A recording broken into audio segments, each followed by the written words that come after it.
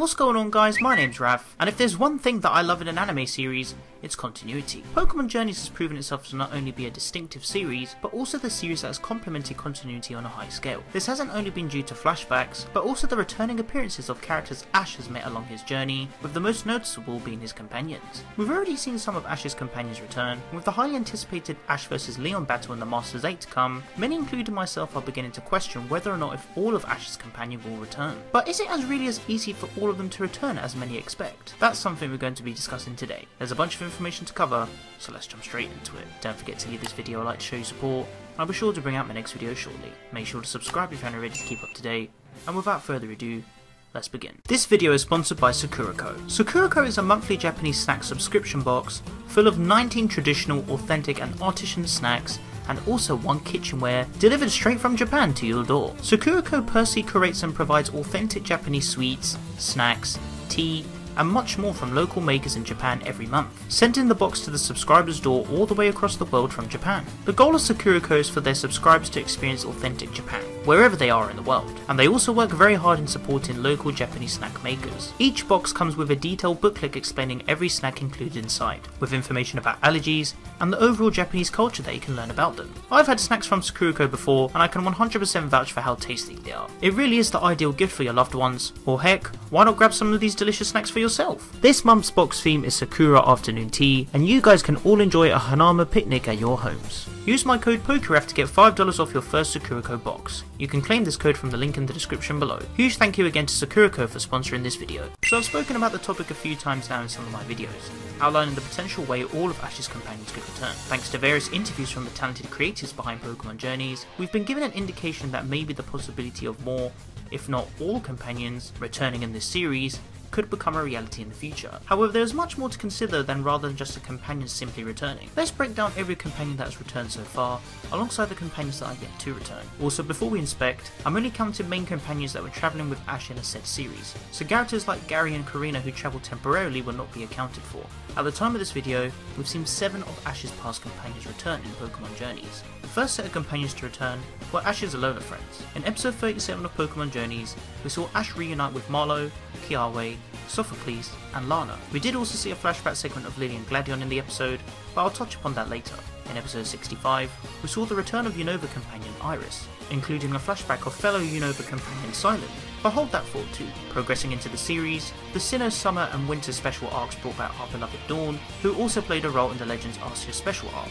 And sticking on topic to this arc, we also saw the return of legendary original companion Brock. This makes a total of 7 companions that have returned so far. We have had companions such as Tracy be mentioned in flashbacks as well, but that's simply a flashback appearance, and not a direct return appearance. So if we take this into consideration, we have 9 companions that are still yet to return in this series. These are Misty, Tracy, May, Max, Silent, Clemon, Bonnie, Serena, and Lily. We haven't had any solid confirmation just yet if every character will be returning. However, this is where the main topic of discussion for the video comes into play. Before I begin, the details I'll be discussing are in no particular order. This is just pure speculation. Let's start off by talking about interviews that have outlined relevant information. Back in Pash's August 2020 issue, Mr. Yasuda, the character director for Pokémon Journeys, mentioned how characters from the past will appear more frequently in the series, and we've seen this already with the collection of characters to date. In June 2021, Mr. Tomiyasu, the director of the series, dropped a big interview with Team Kato stating that the possibility of bringing back every companion in Pokémon Journeys is now a possibility, and something they wish to pursue. They mentioned how in the past series it was hard to implement this due to story constrictions and other arrangements. However, it seems like Journeys could be the perfect opportunity to do this. In July 2021, the director of Pokémon Journeys, Jun Owada, mentioned in an interview from the month's issue of Spoon 2D magazine that the team are working very hard to bring back every past character companion from the anime to maintain the viewership of long-term fans. This then brings us to December 2021, in which we had an interview from Animedia with Pokémon Journeys producer Mayonaya Gucci, who mentioned how in 2022 they plan to hopefully bring back Ash's companions and rivals. Taking all these details into consideration from official interviews,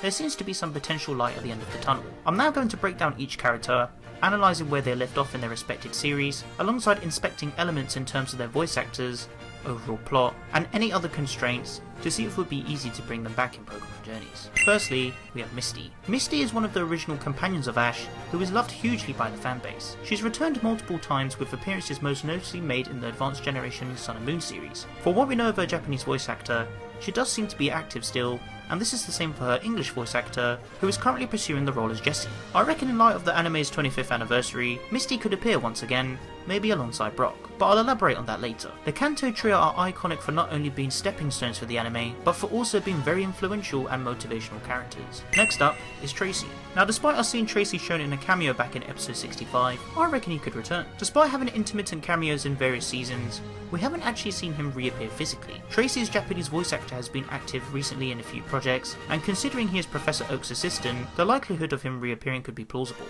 All depending on the workload, of course. Next, we have May. Haruka's return may be a bit of a tricky one, and I would highly recommend reading this article by Togasu, who explains the situation in its entirety. But here's the brief. May's Japanese voice actor Kairi developed a throat condition that caused her to retire from the acting and singing professions she had.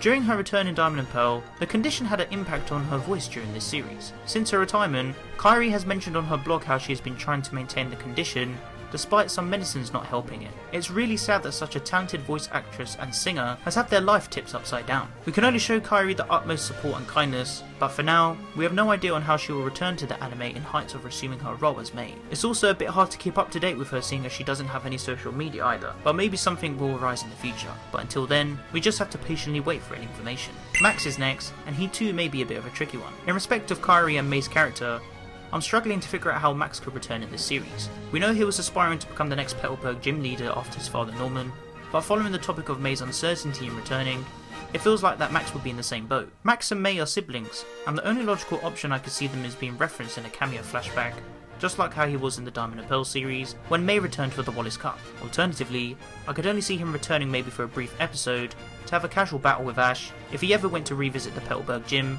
and then this could lead to a May flashback, with Max potentially explaining how she's still travelling. But apart from that, if May doesn't return, then I doubt Max will either, especially seeing as his voice actor hasn't been in any recent projects. We then have Silent. Already making a cameo appearance in a flashback from the Iris episode, his voice actor is very popular, taking part in a variety of ongoing projects. It may be quite tricky for OLM to recall him due to his busy work schedule, but if it's just for a single episode or two-parter, then it may be doable.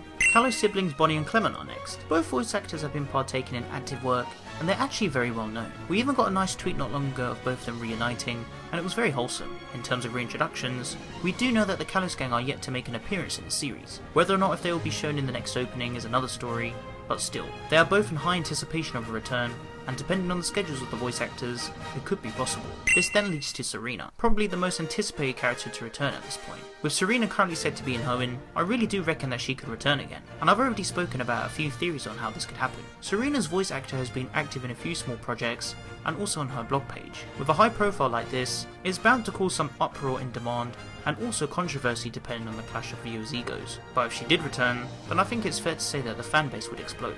Finally, we have Lily. Lily's voice actor is actually someone who is active in the current series, voicing Go when he was age 6, and also Nurse Joy. In relation to the flashback segment from the Alola reunion episode, it seems that the potential reappearance is likely. We know that Lily, Gladion and their mother Lusamine left Alola in search of their father and beloved husband Mon, and from what we saw in Journeys, the search is still ongoing.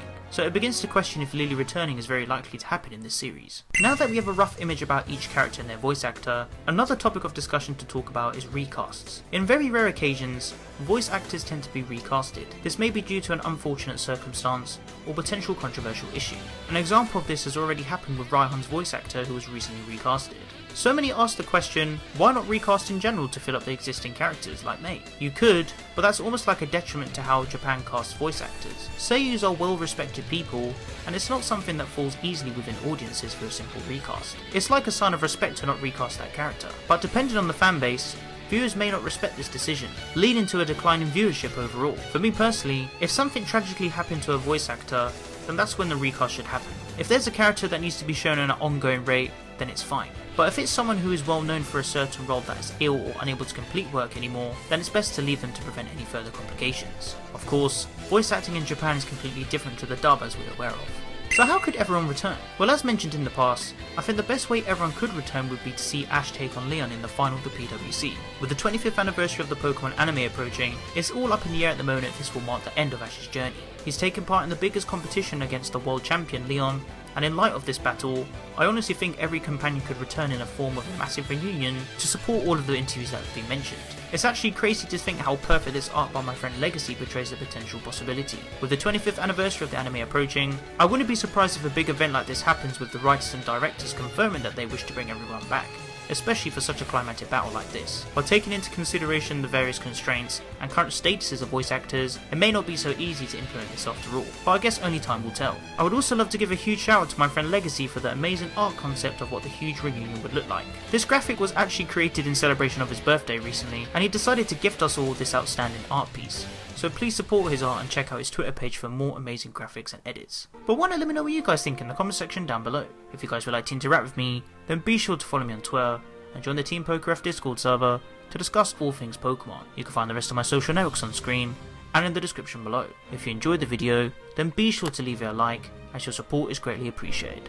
Don't forget to share the video with your friends. Finally, make sure to subscribe to keep up to date with my videos, and click on the little bell to enable notifications so you guys get notified when I upload a new video. I hope you guys enjoyed this video, and be sure to stick around for more Pokemon content. Thank you so much for watching, and I'll catch you guys in the next one. Peace.